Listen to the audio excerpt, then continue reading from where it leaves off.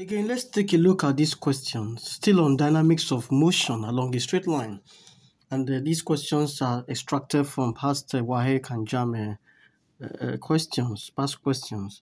Now, a body of mass 50 kg moving at a speed of 3 meters per second on a rough horizontal floor is brought to rest after sliding through a distance of 6 meters on the floor.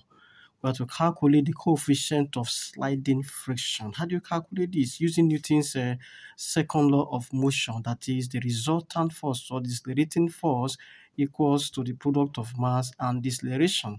Okay, remember I told you in my first video that this F also means deceleration, which I mean decelerating force, meaning that A is the deceleration of the body. So I need to find A using one of the equations of motion.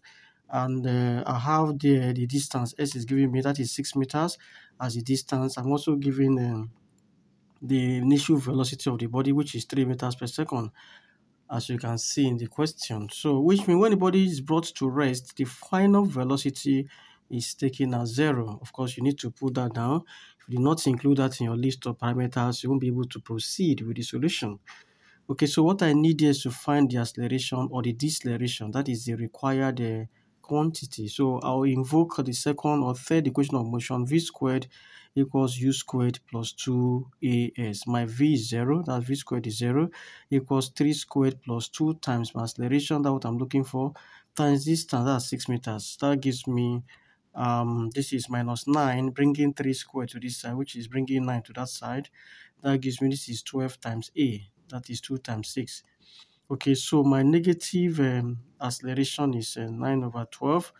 That gives me 3 over 4 negative. That's 3 over 4 negative. That is minus 0.75. This is the deceleration because negative acceleration is always equal to deceleration. So we have to calculate the coefficient of sliding friction. That is F is equal to M times A. I must find F first. This my F becomes a frictional force this time around. Yes, because that is what produces deceleration. So my F equals the mass of the body, which is 50, times my deceleration, which is 3 over 4. I can write it that way. So 4 here 2, I mean 2 here 4, 2, that's 2 here 25. That gives me 75 over 2. That gives me 37.5 Newton. This 37.5 Newton is my deceleration. Now the coefficient of sliding friction, Fr, is the frictional force, which is the same thing as this 37.5 equals mu times m times g. So which means my mu, which is the coefficient of sliding friction, is the frictional force F, which is the same thing as this my 37.5 divided by the mass of the body times the value of acceleration due to gravity. That gives me 37.5 divided by the mass of the body, which is 50, times 10. That gives me 37.5 divided by 500, which gives me 0.075. So you may be wondering what happens to the negative sign. Negative sign here is just to show that the acceleration is actually deceleration. Negative acceleration is deceleration. So when I need it in this equation, I'm looking for the magnitude of the decelerating force, the magnitude of the frictional force, and then I don't need the negative sign. Let's look at the second question. A car of mass 800 kg moving at a speed of 30 meters per second is brought to rest in 2.5 seconds by a constant retarding force. Constant retarding force. That retarding force F is also given as mass times deceleration or retardation. Okay, so calculate the magnitude of this force F. So which means I need to, my mass is given 800, that's the mass of the car. And then I need to find the deceleration produced using one of the equations of motion. Here I'm giving the initial velocity as 30 meters per second. I'm giving the time as 2.5 seconds, which means when the body is eventually brought to rest, the final velocity is 0. So I need to find A, which is acceleration or deceleration. Okay, the first equation of motion will suffice to determine the value of A. V equals U plus AT. What's my V? 0. What's the U there? 30 plus what's my A? Unknown. What's the time? 2.5 seconds. So I have minus 30. When I take it to the other side, it gives me 2.5 times acceleration. My acceleration is going to be negative here. Of course, that means deceleration. Minus 30 divided by 2.5. So when I divide 30 by 2.5, I'm going to have the answer as 0.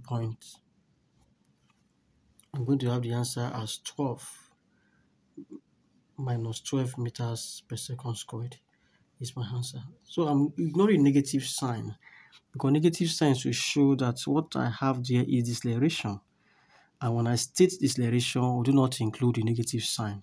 So the constant retarding force F from Newton's second law is given by mass times deceleration or retardation. So that gives me the mass is 800 multiplied by 12.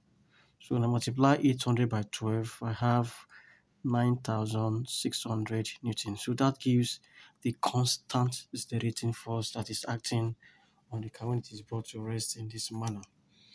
Okay, let's take a look at one more question. Here we are told that a body of mass 4 kg at rest is acted upon by a constant force. A constant force of 20 Newton acts on a body at rest, meaning that the initial speed of the body is 0. Whenever in motion and kinematics, a body starts its motion from rest. You don't need a susu here to tell you that the initial velocity should be taken as 0. And then the time taken for this to happen is, that is to say, 3 seconds. Okay, that is acted upon by constant force of 12 Newton for 3 seconds. What is the kinetic energy gained by this body at the end of that time, 3 seconds? So I'm to find the kinetic energy. I can call that E subscript A. Okay, that is the unknown. And you know that kinetic energy is given as half mv squared. So which means that I have the mass of the body, which is given as 4 kg. Okay, I didn't write it down. Let me write it down now. 4 kg is the mass of the body. Okay, so I need to find the speed of the body. We're using one of the equations of motion, that V equals, since I have U as 0 times T is this, I'm calculating my V. I can first of all find my acceleration. Acceleration is F over m. That gives me 12 over the mass of the body, which is 4. That gives me 3 meters per second squared. That gives the acceleration of the body, 3 meters per second squared. From this first equation of motion, V equals U plus AT, I can determine the velocity of the body. So the velocity of the body is given that since body starts from rest, that is 0 plus 3 times, what's the time again? 3 seconds. That gives me velocity of 9 meters per second. So I come back to the equation for kinetic energy. EK equals half mv squared. That gives me half times, what is the mass of the body? Mass of the body is 4 times 9 squared. That gives me 2 here 1, 2 here 2. That gives me 2 times 81.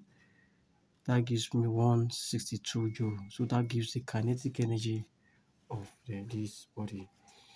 In the next video, we'll be looking at the dynamics of motion along an inclined plane. I would like you to stay tuned to see how I'm going to help resolve questions like that, issues like that, cases like that, that used to give our students trouble. I want to take time to analyze it. Thank you.